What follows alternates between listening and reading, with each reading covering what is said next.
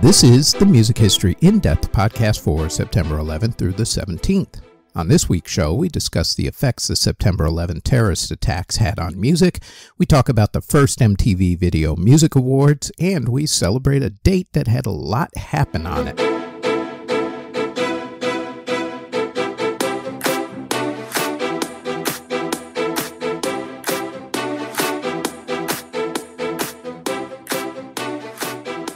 This show goes more in depth about some of the events that we put on our daily podcast, the Music History Today podcast, which drops every single day, including weekends, wherever you get your podcast from.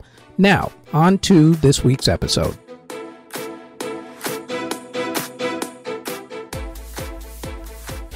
This first story comes with a disclaimer. This is a music history podcast where we go deeper into events that briefly get touched upon on my daily Music History Today podcast, found here every day, including weekends. Please like, subscribe, etc., etc. This first event, though, did have some effects on music, and we will mention those effects in detail. However, we are going to spend more than the average amount of time that we would normally spend on the event itself, and also for that week, because the events of that week warrant it. We will, for one sentence only, say something about politics. Otherwise, we will not delve into the political ramifications of it, but mainly the musical ones. We will briefly debunk a major conspiracy theory surrounding it, and as you will find out later, this event is also very personal, and it also involves death, and a lot of it. Some of you may be triggered over it, so there's your disclaimer right now and your warning. I know that I still get triggered whenever I go into a tall building or watch footage on television. Therefore, listener and viewer discretion is advised. One thing about the viewer discretion part, though. I should mention for the video watchers that the photos that you are seeing on the video during this segment are my photos, while the videos are actually stock footage. However, we will not, I repeat, not show any of the actual events or their immediate aftermath. Now, with that disclaimer out of the way, let's begin. On September 7, 2001, Michael Jackson held the first of his two 30th anniversary star-studded tribute concerts at Madison Square Garden in New York City. That same day, singer Ryan Adams recorded a music video for his song New York, New York. In the music video, Ryan stood on the Brooklyn side of the East River at the Brooklyn Bridge Park, with the skyline of Lower Manhattan behind him. Among the buildings of the skyline were the Twin Towers of the World Trade Center. On September 10, 2001, while testifying in front of Congress concerning $3.2 trillion in missing defense money, Defense Secretary Donald Rumsfeld called the Pentagon bureaucracy the biggest threat to America. Rumsfeld was in the middle of his 7th month as Defense Secretary in the new George W. Bush presidential administration. On the evening of September 10, 2001, Michael Jackson performed the second of those tribute concerts at the Garden. Meanwhile, on September 10th, yours truly, who has lived in New York City since 1996, went to the Borders Books and Music at the World Trade Center after work to buy something. The World Trade Center complex, much as it does today, had a mall. And I guarantee you that absolutely none of us, myself and everybody else I just mentioned, figured that our next day would be so life-changing. It occurred to me the other day that there is now a complete generation that has graduated high school, college, and has been in the workforce for at least 3 years out of college who were not even born when the events of September 11th happened, and have about as much attachment to the events that took place that week as most of Gen X have to, say, November 22nd, 1963, and President John F. Kennedy Jr.'s assassination. In fact, unless you were born before 1990, you probably vaguely remember watching what happened in the school classroom. Also, in order to understand the reaction, you have to remember the times. Therefore, a quick history lesson on the events of the day and also that particular week, because while the events of September 11th have been covered in numerous documentaries, the aftermath tends to not be covered, especially one event that put the fear of God into everybody in New York City and Washington, D.C. that week.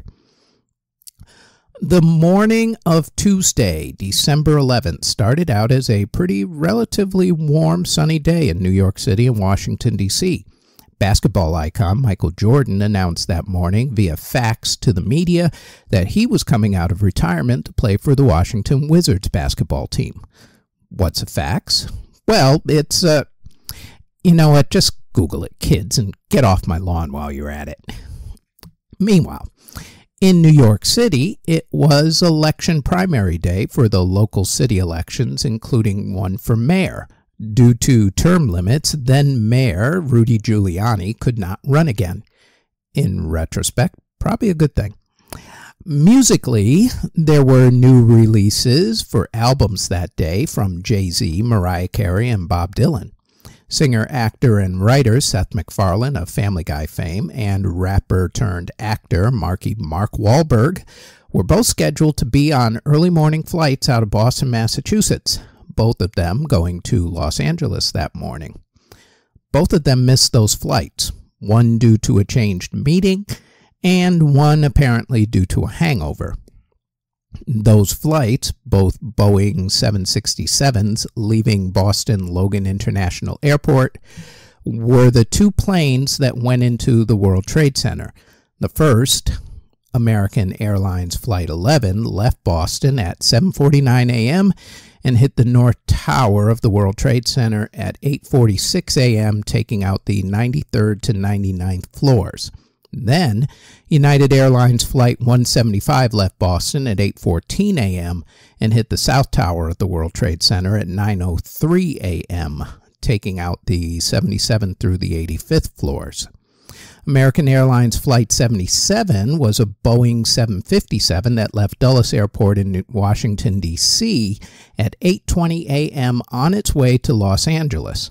Instead, it ended up hitting the west wall of the Pentagon building in Arlington, Virginia, just outside of Washington, D.C., across the river, actually, on Potomac, at 9:37 a.m. United Airlines Flight 93 was a Boeing 757 that left Newark International Airport in Newark, New Jersey, at 8:42 a.m. on its way to San Francisco. According to interviews conducted with two men who organized the attacks, that plane was on its way to attack the United States Capitol building. By the time that plane was on its way to the Capitol, the passengers had received phone calls from their families as the other planes had hit their targets. Passengers rushed the cockpit where the hijackers were to try and get control of the plane back. The plane went down in a field in Stony Creek Township near Shanksville, Pennsylvania at 10:03 a.m., killing all on board. 4 minutes before Flight 93 crashed into the field at 9:59 a.m., the South Tower of the World Trade Center had massive structural failure from the superheated jet fuel and did a pancake implosion, with one floor coming down on top of each other, each one sounding like bombs going off from the impact of tons of concrete slamming down onto each other, not because the government set off bombs to implode the whole entire structure so that the government could start a war with Afghanistan and Iran. You conspiratorial idiots. That debunks that myth.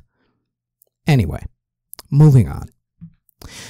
At 10:28 a.m., the North Tower did the exact same thing, only it tilted over a little bit more, because debris from that collapse struck and destroyed the attached Marriott Hotel, along with the nearby 47-story 7 World Trade Center building. That building burned for another 7 hours before collapsing itself at 5:21 p.m., not from a pancake implosion. Both the Marriott and 7 World Trade Center tend to be forgotten about during the telling of 9/11. You usually only hear about the North and South Towers, and that's it. By the time the morning had ended, 4 airplanes were hijacked and crashed into New York City, Washington, D.C., and in Pennsylvania. 2,977 people lost their lives. Among those people who were killed that day was jazz singer Betty Farmer, who was in one of the towers of the World Trade Center. Planes were grounded at 9:42 a.m. once the Federal Aviation Administration, aka the FAA, realized what was really going on. Subway service was completely shut down in New York City until about 2:30 in the afternoon that day. Meanwhile, bridges and tunnels coming in and out of Manhattan were completely closed down. The island was essentially cut off. Musically on that day, aside from the albums that came out, MTV and VH1 stopped playing music videos and instead played news reports from CBS News. Radio stations stopped playing music for the first time in decades and simulcasted newscasts. The Latin Grammy Awards, which were scheduled, were, of course, canceled.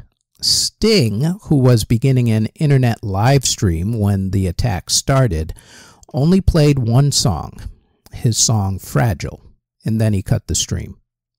Paul McCartney, who was coincidentally flying out of New York that day from JFK Airport for London, England, sat on the tarmac of JFK watching the World Trade Center burning as his and all plane traffic was grounded for a few days. And actually, when you're on the tarmac of JFK, you have a clear view of downtown New York from there, off in the distance.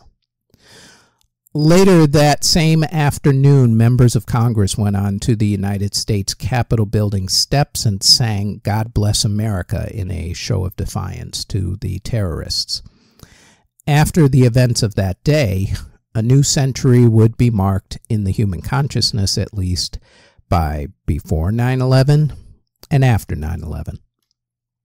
There was another event the very next week that has seemed to have been lost in the annals of history that led to even more heightened fears among people, especially in New York City and Washington, D.C. On September 18th, the Anthrax terrorist attacks started as letters were mailed containing the deadly chemical to various news organizations in New York City and Washington, D.C., along with congressmen and various celebrities. 22 people came in contact with anthrax. 5 died as a result, including postal employees who handled the packages and the letters. The attacks made people extremely afraid to touch their own mail. People thought that America was under attack again, leading to even more fear and nervousness. For years, the person who the FBI said was the prime suspect was bioweapons specialist Stephen Hatfill. However, after finally being exonerated in 2005, the FBI turned their attention to scientist and new chief suspect Bruce Edwards Ivins.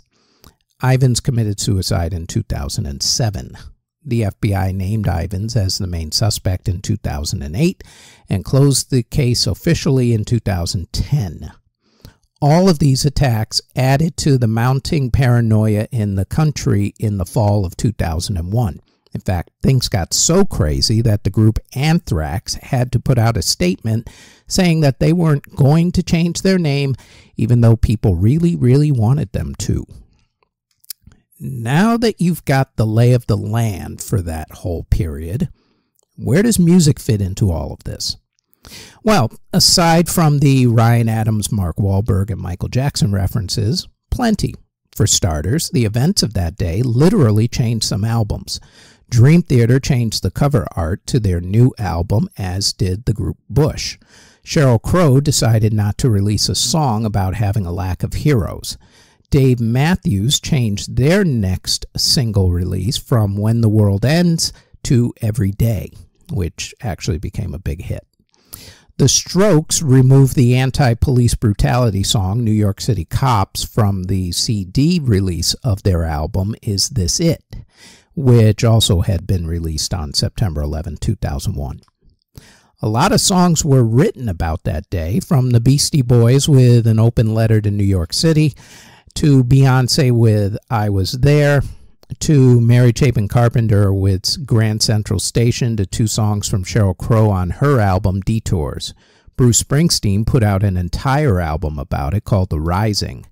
Gerard Way watched the Twin Towers come down as he was riding across New York Harbor on the ferry. The experience of the fragility of life led to him following his dreams and starting his band, My Chemical Romance. On the censorship front, Clear Channel radio station company had a lot of songs that were, quote, of questionable taste, unquote, that they stopped playing, or at least highly suggested that their station stop playing. Clear Channel is now iHeartRadio, just for the record.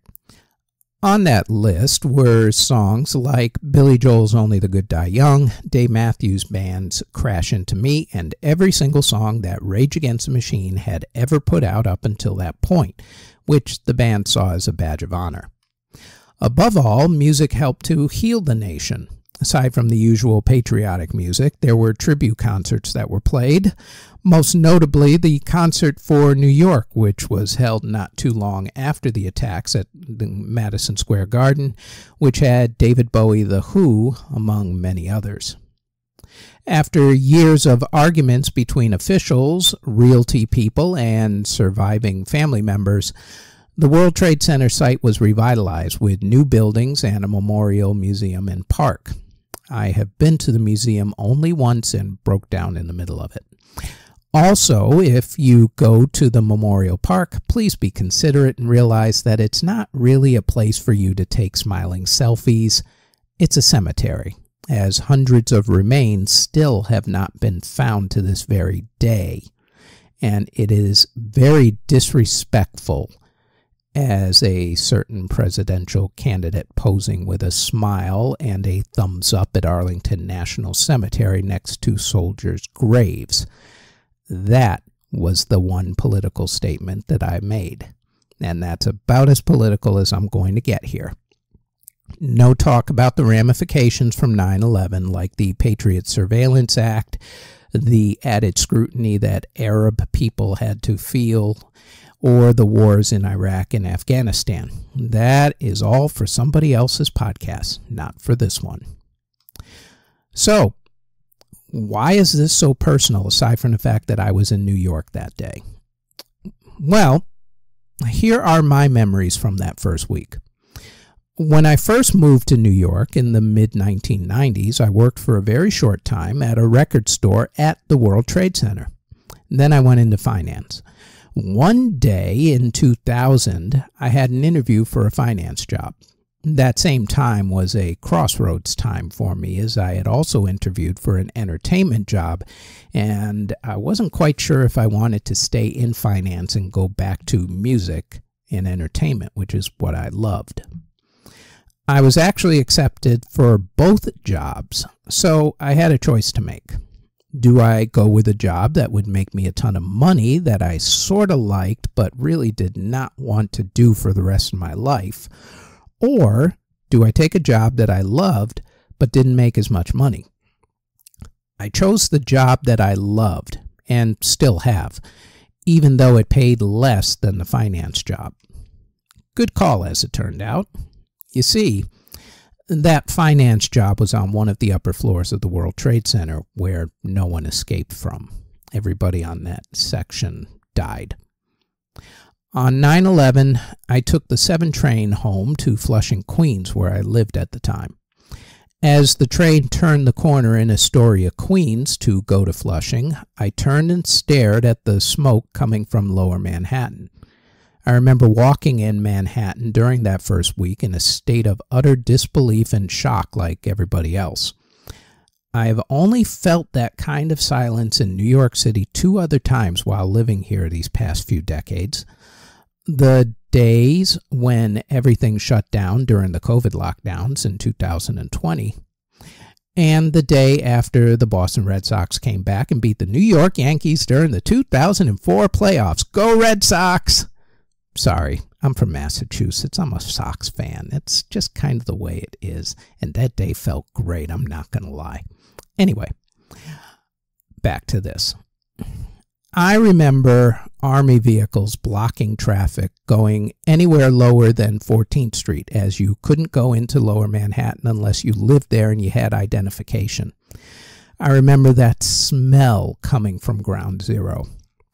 It smelled like a combination of rotten eggs and everything else that was pungent, and you can't even really describe it. I will just never forget that smell for as long as I live. I remember the families of the missing lined up on 23rd Street near the Armory building, as that was a place to find out about missing loved ones. They eventually found out that only 18 people survived all of the building collapses. I also remember the camera crews with reporters asking stupid questions to the relatives like, "How do you feel right now?" Like, really? How do you think they felt? Anyway, parading people's griefs around for their ratings. Stupid vultures. I've often looked back at that day as sort of a rebirth day in my life, so this day tends to be a pretty somber one for me, even after all these years and, well, now decades later. One little choice to pursue what I loved, in reality, saved my life. Who knows if I would have kept the finance job long enough to be in that building that day, but knowing me, I probably would have. I mean, I've kept this particular job that I got rid of the other job for now 25 years. This isn't about me, though, although I sort of am connected. But this is about the 2,977 souls that were lost that day. May they forever rest in peace, hopefully. What I do know is that my life, along with the lives of a lot of people in the music industry and beyond, drastically changed in the days since the events that happened on September 11th, 2001 and beyond.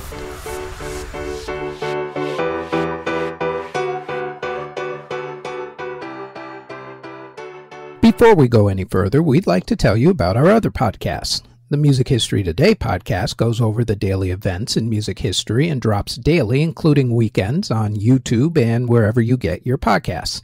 There's also the Music Halls of Fame podcast, which talks about a member of the Rock and Roll Hall of Fame, along with other Music Halls of Fame's museums and walks of fame. The Music Halls of Fame podcast drops every Thursday and can also be found on YouTube and wherever you get your podcasts. Now, back to this podcast.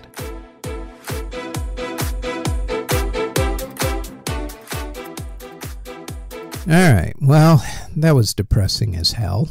Actually, it took me about 8 tries to get through that whole thing. Let's pep this up a little bit, shall we? On August 1st, 1981, a TV channel that would forever change music and television began. It was called MTV.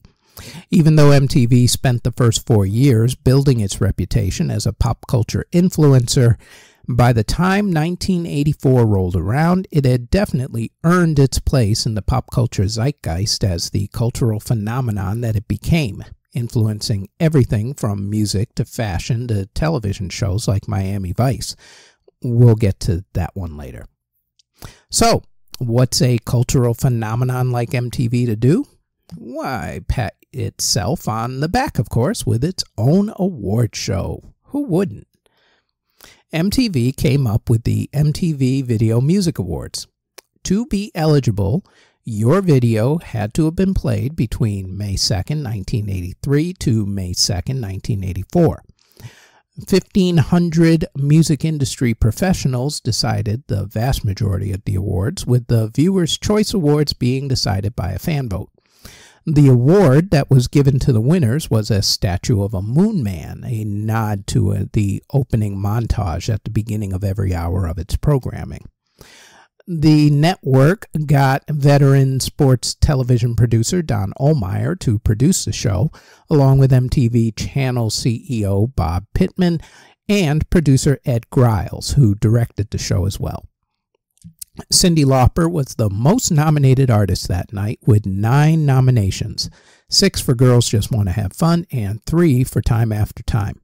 Jazz artist Herbie Hancock's music video for his song Rocket, which combined hip-hop and jazz, along with the iconic music video for The Police's song Every Breath You Take, each received 8 nominations. ZZ Top had 6 nominations from 3 different videos: Sharp Dressed Man, Legs, and Gimme All Your Lovin'. Michael Jackson had 6 nominations for Thriller, and The Cars had 6 nominations for You Might Think. Billy Idol had 5 nominations for Dancing with Myself and Eyes Without a Face.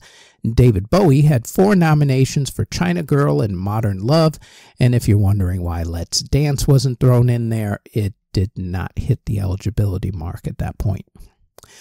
The Video of the Year nominees for 1984 were Herbie Hancock's Rocket, Michael Jackson's Thriller, Cyndi Lauper's Girls Just Want to Have Fun, The Police's Every Breath You Take, and The Cars' You Might Think.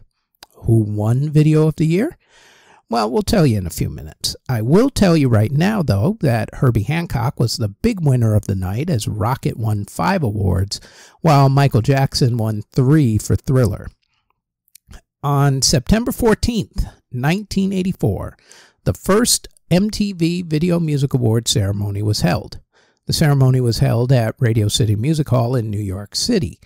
Mayor Ed Koch, who was the first presenter that night, proclaimed Radio City Music Hall to be renamed Video City Music Hall for just that one night, mind you. Then he introduced hosts Dan Aykroyd and Bette Midler, who spent their monologue trying to act cool by telling risque jokes, because that's what you do. There were a bunch of performances that night. Rod Stewart started it off with Infatuation.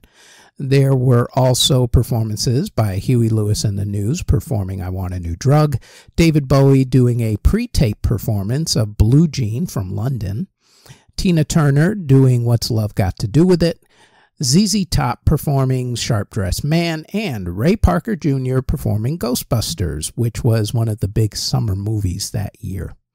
However, there was one performance that ruled them all, both in terms of turning this artist into a superstar and, of course, in terms of shock value, at least at that time. And it was all done kind of accidentally. Madonna was the second performance of the night. She was scheduled to do the title track from her brand new album, Like a Virgin, and was not quite a superstar yet. Madonna popped out of a 17-foot-tall wedding cake in a see-through wedding dress with her now famous boy toy belt and bustier and started performing. As she started, she suffered her first wardrobe malfunction as her shoe came off when she was climbing down the stairs off of that cake. At that point, rather than run after the shoe, she quickly decided to kind of make it look like it was part of the act. So she started twisting around on stage seductively, trying to get the shoe. As she did that, she accidentally also created wardrobe malfunction number 2 by flashing her underwear at the TV audience. As she said in an interview in 2014, quote, "So I thought, well, I'll just pretend I meant to do this. And I dove onto the floor and I rolled around. And as I reached for the shoe, the dress went up and the underpants were showing." End quote. The audience was stone quiet, not sure what to make of it, even in a rock and roll crowd. The conservatives in the country were up in arms. They'd get used to that feeling when it came to Madonna. Kids like me fell in love with her, and Madonna Mania was officially born that night. All 5 of the MTV video jocks, known as the VJs, made appearances during the show sporadically. The late great J.J. Jackson appeared in a backstage segment before a commercial break. Alan Hunter appeared in a segment from the mezzanine after a commercial break. John Cougar Mellencamp, now of course known as John Mellencamp, was interviewed by Mark Goodman from his seat before they went to commercial. David Lee Roth was interviewed by Martha Quinn from his seat before a commercial break, and Carly Simon was interviewed by Nina Blackwood backstage just before they went to commercial. As far as the awards themselves went, here's who presented, and here's who won each award. Cyndi Lauper read the eligibility and the voting rules first in some sort of weird made-up language.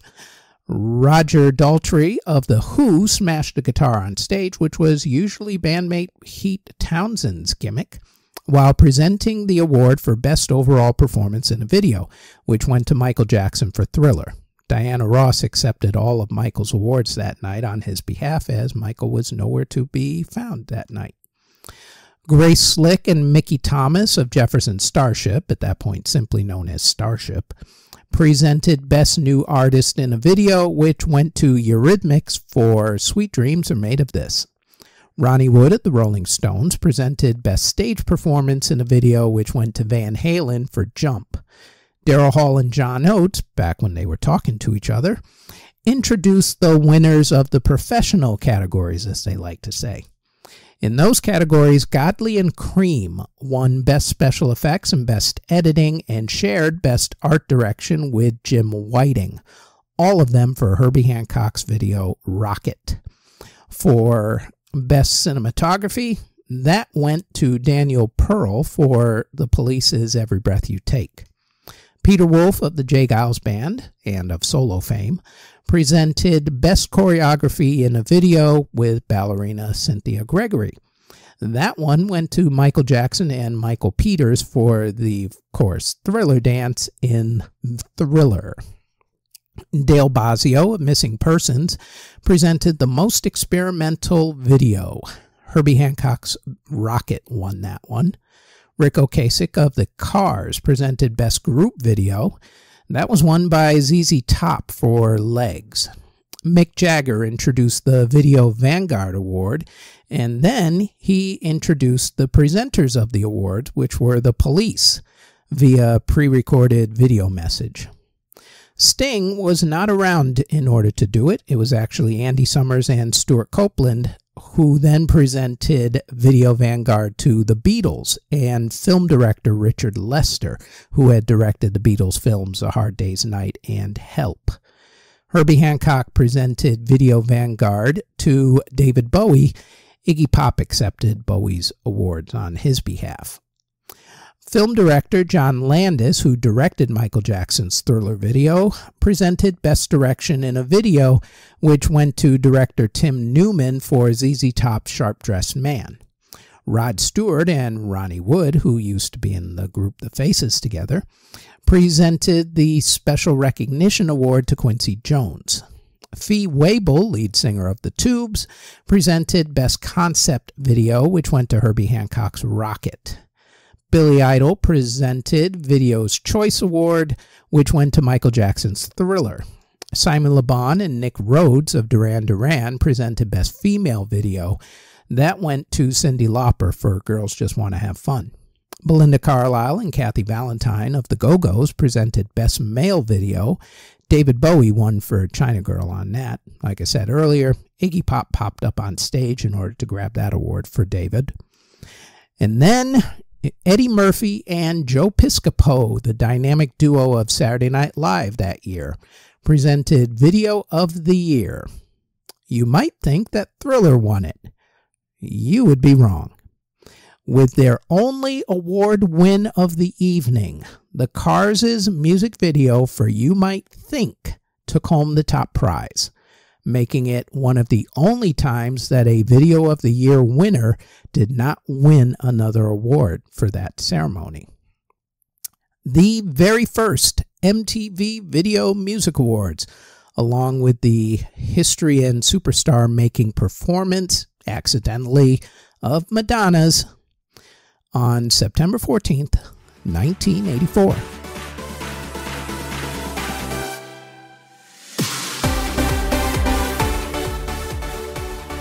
Normally, I would use this spot to celebrate a birthday or two. Instead, I'm going to celebrate a date. September 13th.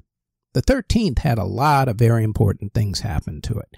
Let's start off, for instance, in the world of hip-hop.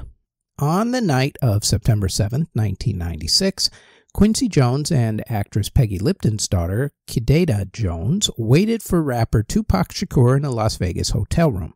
Kidada was Tupac's fiancée at the time. Tupac and his record label owner, Suge Knight, were at the Mike Tyson heavyweight boxing match. After the match, as they walked through the MGM Grand Hotel, someone in their entourage spotted a member of the Crips Street Gang. A fight broke out in the hotel. Pac and Knight left the hotel and drove off and headed towards the Club 662, which was owned by Suge.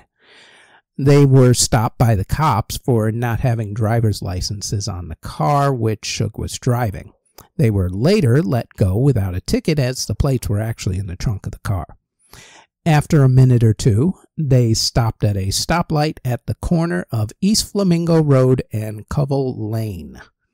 As they waited for the light to turn green, a white Cadillac pulled up next to them.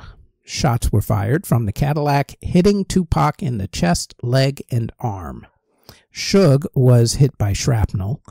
Tupac was taken to the hospital where he was pronounced dead on September 13th, 1996 from his gunshot wounds. His alleged killer was finally arrested nearly 30 years later as they arrested former gang member Dwayne Keith Davis for Tupac's murder in 2023. Precisely 2 years earlier, in 1994, Tupac's rival at the time, Notorious B.I.G., released his album Ready to Die, considered one of the greatest hip-hop albums ever made. In 1988, Eazy-E released his album Easy Does It. Also on September 13th, 1980, a really cheesy hour-long show called Solid Gold debuted. The show was a countdown show that had performances. The show had different hosts over the years, including Arsenio Hall, Dionne Warwick, Marilyn McCoo, Andy Gibb, radio DJ Rick Dees, Rex Smith, Waylon Flowers of Waylon and Madam, Jeff Altman, Lucinda Dickey, and MTV VJ Nina Blackwood. The show was mainly known for a group of people known as the Solid Gold Dancers. Every song, they would dance around in spandex. Gold, of course. It was the 80s in all its glorious cheesiness. Google the videos and enjoy them, kids. They're on YouTube. The show ran for 8 years and won a Primetime Emmy Award. Okay, it was for outstanding lighting design, but still a Primetime Emmy Award-winning show with those fabulous Solid Gold dancers. In the 1960s, a couple of rock traditions happened on September 13th. For instance, in 1965, the Beatles released what would become the most played, or overplayed, if you will, song on the radio. That song was Yesterday. In 1969, the Plastic Ono Band debuted on stage at a music festival in Toronto, Canada. However, the tradition that came out of it was when the festival host, Kim Fowley, asked the audience to hold up and light their cigarette lighters. And that is where that trend, now of course replaced by cell phone light, began. In 1814, the Battle of Fort McHenry took place. Back to a little actual history for you. It would inspire a witness to the attack, Francis Scott Key, to write the Star-Spangled Banner, which would become known as the American National Anthem. In less patriotic news, in 2009, Kanye West interrupted Taylor Swift's acceptance speech that night at the MTV Video Music Awards, starting that whole downward spiral. So, here's to you, September 13th, and to all future September 13ths. You got some tough acts to follow. Good luck with that. There is one other event that happened that had a huge effect on pop culture in the 1980s, but it did not happen on September 13th. However, we need to talk about it because it was also one of my absolute favorite TV shows from the 80s. On Sunday night, September 16th, 1984, at 9 p.m. Eastern Standard Time, NBC ran the 2-hour pilot for a TV cop show. The popular myth is that NBC programming head Brandon Tartikoff wrote the words MTV Cops onto a napkin during a brainstorming session for new TV shows. He presented the idea to writer Anthony Yerkovich, who wrote and produced the TV show Hill Street Blues, and producer Michael Mann.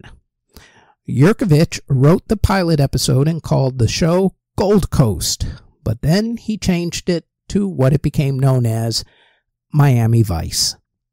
Yerkovich was obsessed with Miami. The city at the time was experiencing a lot of violent crime and wealth as it had become the cocaine capital of America in the 1980s.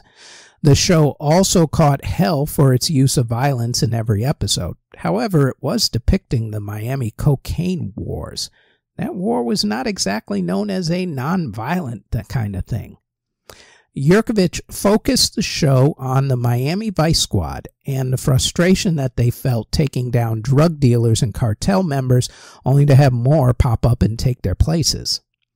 The show cast Don Johnson as Detective Sonny Crockett and Philip Michael Thomas as Ricardo Tubbs. The show borrowed its look from Miami's South Beach area with its pastel color schemes at that time. The show, however, was not an immediate hit. It was more of a slow burn. It started out okay, but not great in 1984. And somehow in the spring of 1985, it suddenly caught fire. And by the time its second season premiered in September of 1985, it was a cultural phenomenon, much like MTV was. There were many parts of it that helped make it define the 80s. The first was its use of colors. Neon pink and blue might have been a thing before Vice, but it was maybe an occasional music video that did it. After Vice, though, pastels and neon colors were everywhere. The show expertly created a style all its own. It became fashionable to have 3-day-old stubble, wear suits with white t-shirts, and shoes with no socks, basically the Italian Armani look. It made drug dealers look very glamorous with nice boats, mansions, and especially cars. Ferrari, of course, being the big ones, Testarossa to be exact. It also started the current tourism and party town boom of the past 20 years or so in Miami, which is kind of strange when you consider that they were portraying the city as an extremely violent place, but people wanted to go see what was going on. Go figure. Miami Vice was affected by and helped to affect music. The show spent over $10,000 per episode just on buying music rights to songs to play on the show. From the pilot episode with the now iconic nighttime drive scene to get the bad guy Calderone, while Phil Collins' hit song In the Air Tonight played in the background, the show incorporated that MTV video montage feel. In fact, In the Air Tonight is now synonymous with the show, not so much with Phil Collins anymore. Phil Collins showed up on the show, actually, playing a con man called Phil the Shill for an episode. Other musicians acted on the show as well, like Miles Davis, Sheena Easton, Little Richard, James Brown, Gloria Estefan, which you would figure because she lived in Miami and, of course, was part of Miami Sound Machine, Gene Simmons, Willie Nelson, Frank Zappa, and Glenn Frey, whose song Smuggler's Blues became an entire episode. Musician and composer Jan Hammer's soundtrack helped to anchor the show, and people loved the music so much that the show put out 2 soundtrack albums. The first one spent 11 weeks at #1 on the Billboard Albums chart in 1985, while Jan Hammer's theme song hit #1 on the singles chart. That soundtrack album, by the way, became the biggest selling TV soundtrack album of all time. Along with musicians acting, the show attracted heavyweight actors like Pam Grier, Brian Dennehy, and Eartha Kitt. The laundry list of actors on the show who were unknown at the time is long. Everyone from Bruce Willis, Chris Rock, Ben Stiller, Liam Neeson, Stanley Tucci, Jimmy Smits, who played Crockett's first partner for maybe the first 15 minutes of the pilot episode before he got blown up in a car bombing. Wesley Snipes, Lou Diamond Phillips, Ed O'Neill, Julia Roberts, and the list goes on as actors who got their starts on Miami Vice. Miami Vice set a trend. The network didn't have much faith in the show because they put it on one of the worst time slots in television at the time, which was always Friday nights at 10 p.m. when everybody was going out for the night. What happened was that people started delaying going out until 11 o'clock so that they could stay home and watch the show. Because remember, unless you had a VCR, and not many people did back then you either had to stay home and watch the show or you were going to miss it. That was it, unless you caught summer reruns. And honestly, who was going to be around at 10 o'clock on a Friday night in the summertime? Not many people. Once the show got hot, though, everybody started copying the styles. Copycat TV shows started to show up, but failed miserably because they didn't get the concept that Miami Vice was going for.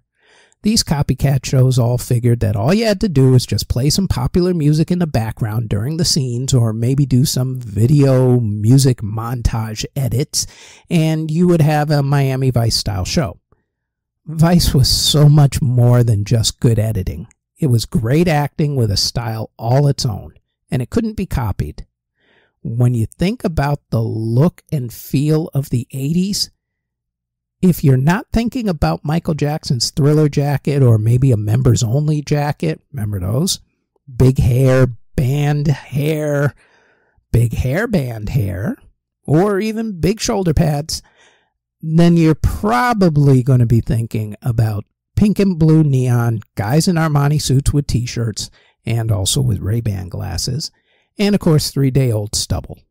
So even without knowing it, you're thinking about the style that was put forth by Miami Vice.